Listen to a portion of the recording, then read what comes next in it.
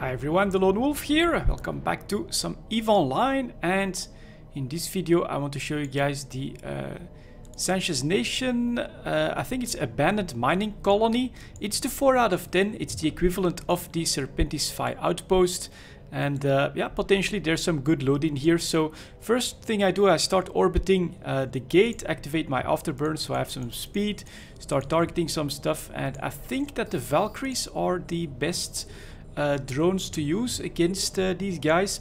Now once they get in range, let's see if I can indeed one-shot these frigates.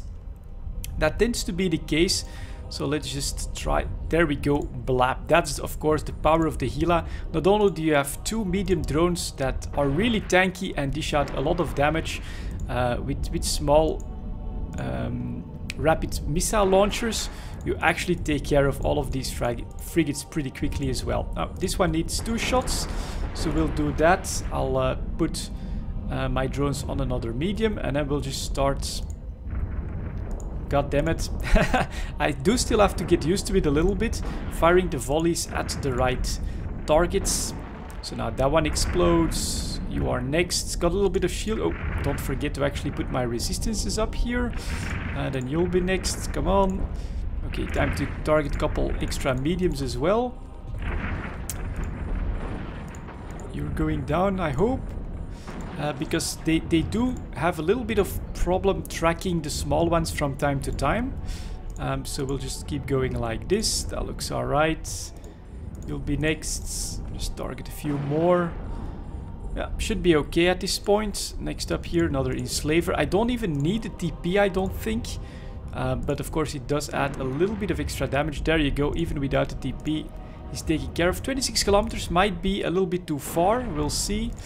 22 should still be good. No, we actually managed to hit him. That's nice.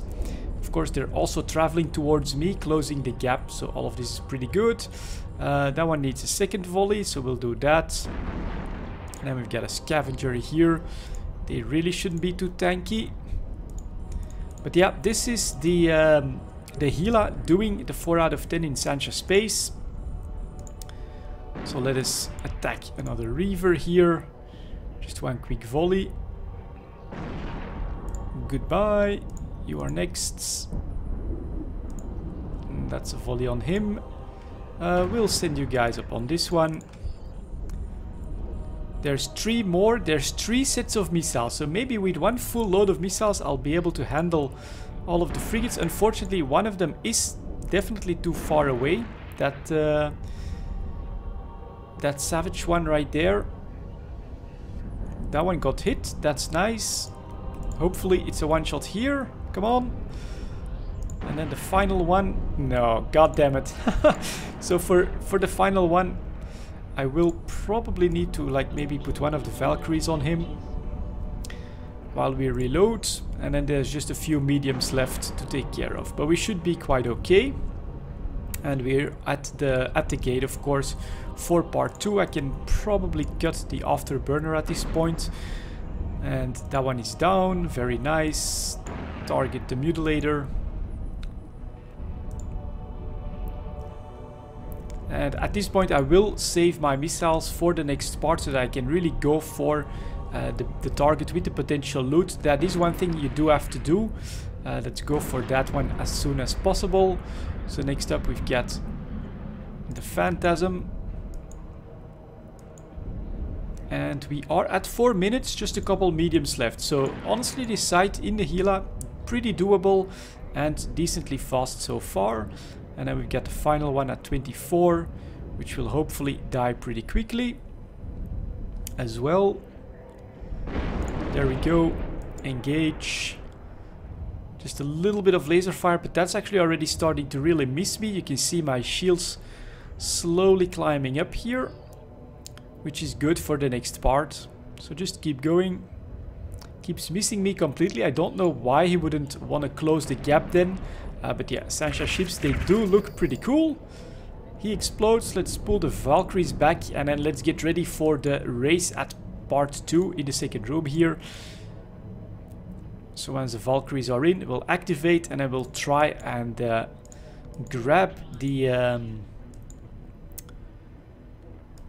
the special one, and that's really all I go for. Just like in the Fire Outpost, here it's a cruiser, but it's really the only target you want to hit. So let's see if I can actually find him here. True Sansha, that's what they're called. True Sansha Foreman. How do I do this?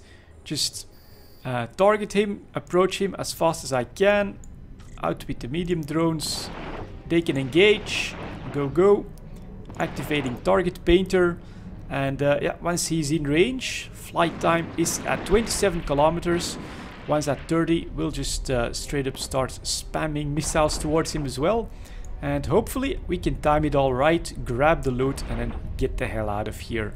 Because having to clean all of this up would take quite a bit of time. I still think it's doable, because you can kite the damage without too much trouble. But this is of course the more efficient way of running this site. In the meantime, still getting used to the D-scan. Oop, there's actually some probes out there, or did I not recall my probes? Recall, scans. Okay, they were my probes. And here we go. He's at 12 kilometers. I'm actually gonna cut the afterburner on this one, just so that I can maybe grab this in one go. You can see the amount of damage is starting to pile up, so you don't have to worry about that in a Fire Outpost. Alright, he's gonna die next. Burst. Keep moving in that general direction. Grab loot. Quick burst of the afterburner again here. Should be pretty close. Come on, be a good one. Loot all. 117. Not bad. Right click anything. Warp it in 0. Move, move, move. And god damn it. And I actually got in warp.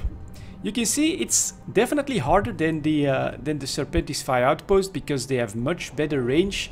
And yeah, with the Gila you do have to go in, but my shield buffer is strong enough to just straight go for the foreman, grab his loot, and then get the hell out of here. So there you go, guys. Sansha 4 out of 10, 117 million just from this. Let's hope it's a Symptom C-type energized adaptive nanomembrane. Not bad at all. And yeah, let's hope that my my exploration luck holds up here. That was pretty damn good. Thank you very much for watching. I'll see you all next time.